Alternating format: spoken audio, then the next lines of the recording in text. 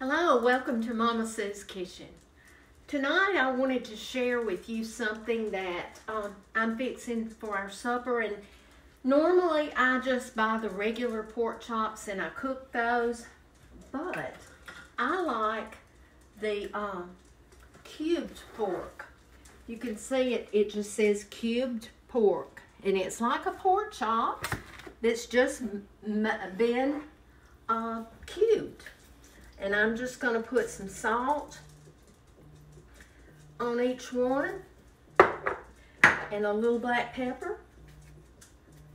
And then I'm just going to dip them in the flour that I have here. I'm not putting them in egg or anything like I would if it was chicken.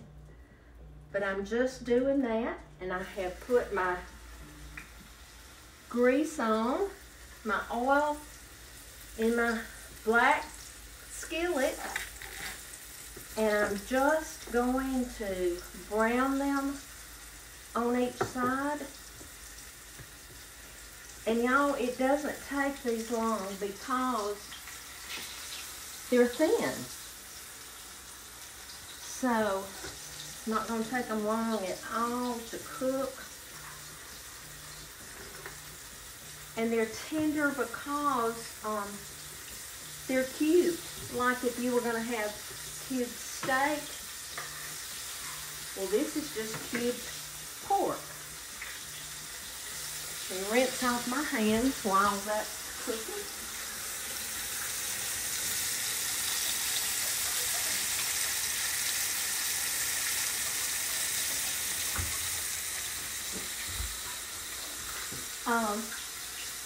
And all we're having with this tonight is I'm going to do some cream potatoes, and I have already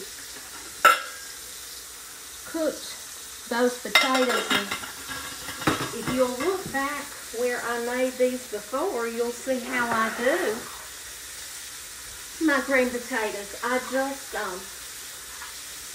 put salt and pepper and mayonnaise.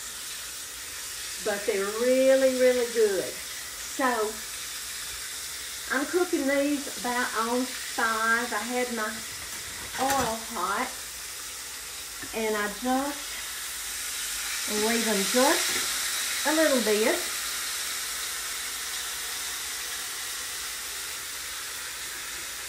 But it's just another way that you can make pork chops besides just frying the regular pork chops or grilling it or whatever.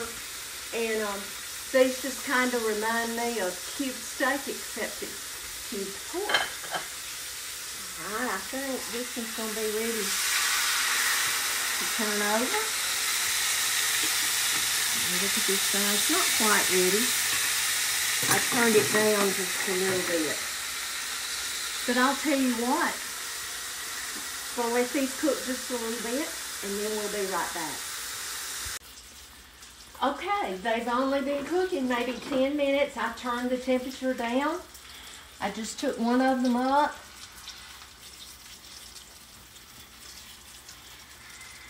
There's another one.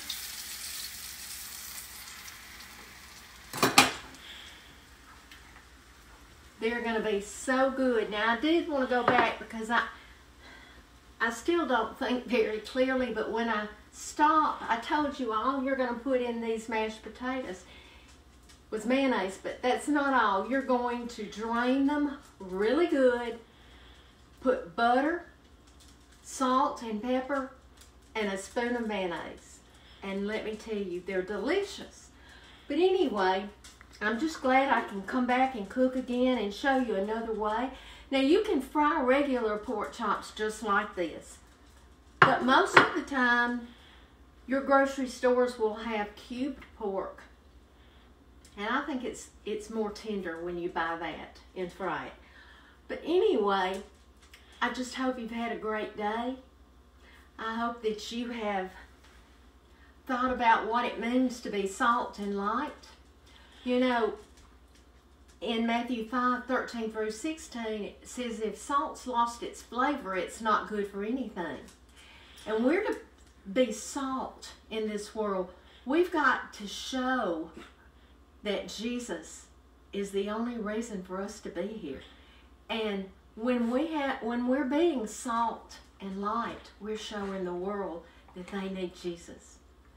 I'll be back soon, and I hope that you will remember what Mama Sue said and have a great day.